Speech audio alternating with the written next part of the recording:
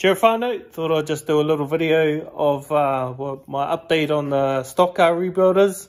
Can't see myself, I'm using my phone just to make a video and just thought I'd share some of my progress with you. So this is what we're up to.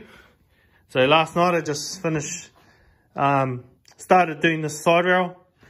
But this is the old car that Dad used to race. Had a Casper, the Friendly Ghost, painted on the body.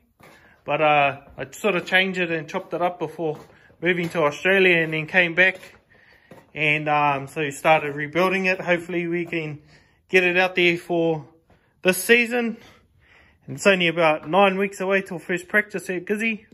But this is what we're rolling with. This is the old Flatty.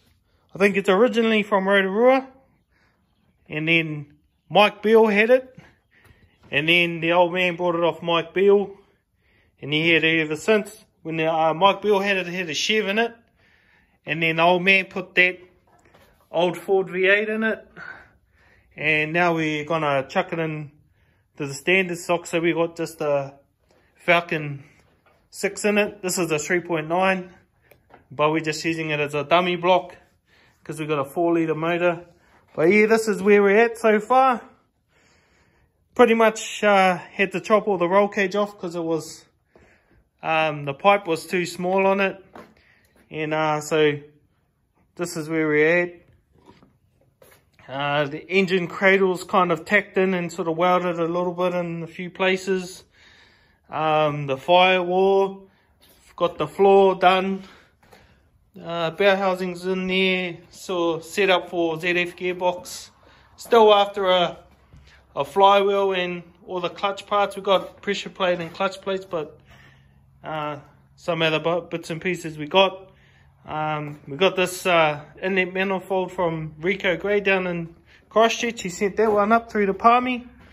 And so we got that. This Toyota diff, got that offset a long time ago, ages ago. But still got a lot of stuff to do, so that's where we're at so far. Just finished putting that side rail on, and we're only running with like the skinny 75 by 50mm side rails at the moment. We don't know what the weight's going to be like. When the old man had it, had a commercial diff in it, and it was pretty heavy. If you know what a commercial diff is, they're heavy as. So he had one of those in it, and the V8, I think we might have saved a few kilos on the V8. And that was the gearbox with the steel bow housing on it. It's a 4-speed Holden gearbox. But yeah, what else?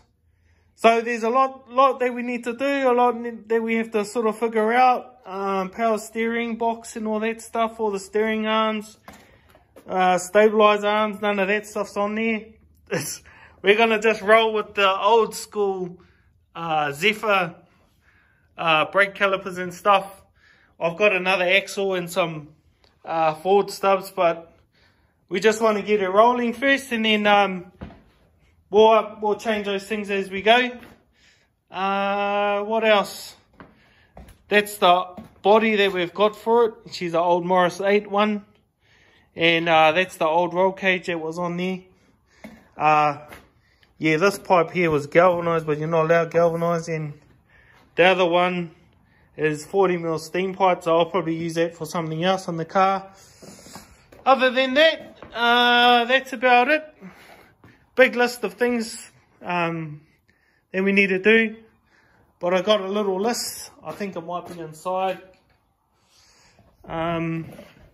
Got a few parts we're going to drop off today, and then hopefully in the next video we've got some springs and shocks, and yeah, I'll spin the camera around, hopefully you can see me.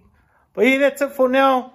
I'm gonna be doing an actual proper Facebook page for everything that I'm doing now, not just Speedway, but the other things that I do as well.